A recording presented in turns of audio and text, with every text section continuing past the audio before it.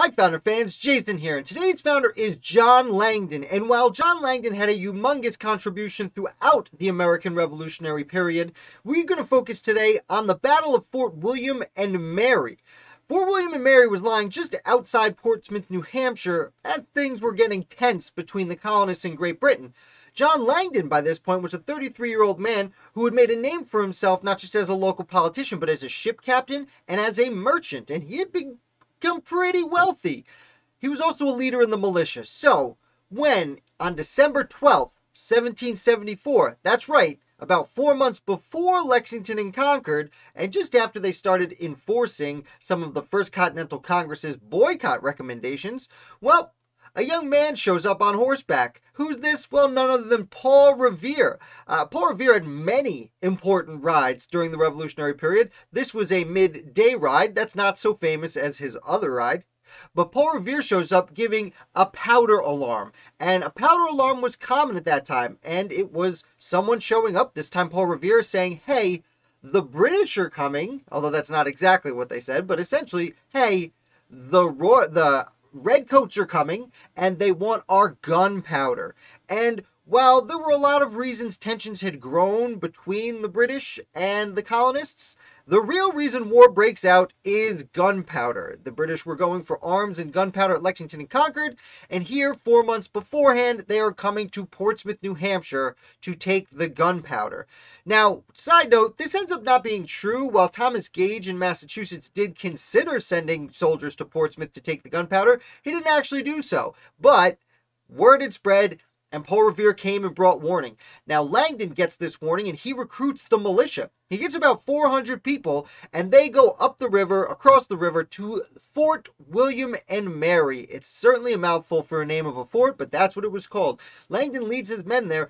The fort is only guarded by 6 people, but these are 6 British regulars, and they actually fire on the crowd. Now, no one is hurt with the firing, and the militia storm the fort. These 6 people, to their credit, they defend themselves with fists. Fortunately, no one's seriously hurt and no one's killed. There are some cuts and bruises because they got punched back a little bit. But John Langdon is able to quickly and easily take this fort. They then take the gunpowder and some of the arms and remove it.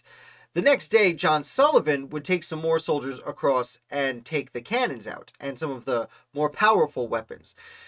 This is where John Langdon really establishes himself as a leader. Now, Langdon would go on to have a lengthy career. We're not going to get too into it, but he would be a multi-term governor of New Hampshire. He would be a Continental Congressman. He would go to the Constitutional Convention and sign the Constitution itself.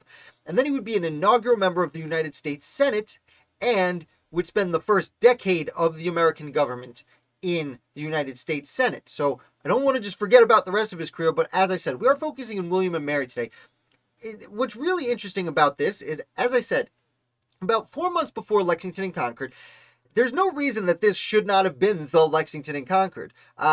Paul Revere comes saying the British are coming. They're coming after gunpowder. The Patriots put their militia together and respond very quickly, and they attack a stronghold of the British Army. For whatever reason, it was not. Now, I have 2 theories as to why this might not have carried the weight of Lexington and Concord. First of all, there wasn't any real bloodshed. As I said, there were the 6 soldiers defending the fort against 400 people. They had no chance at defending it, and though they got smacked around a little bit, there was really no bloodshed. Therefore, no martyrs to the cause, nothing really to celebrate, no shot heard round the world. It frankly wasn't quite as sexy as Lexington and Concord would be a few months later. Additionally, they took the fort and then they left. Eventually, the British come back and just kind of walk back in, as opposed to Lexington and Concord, which leads to the holding of Boston, or the cornering of the British soldiers in Boston, and a standoff, essentially a hostage situation, for over a year. So, or almost a year. Just shy of a year. Just to be clear, don't call me out on that. So that's why this particular battle is largely overlooked compared to Lexington and Concord, which is extremely famous in American history.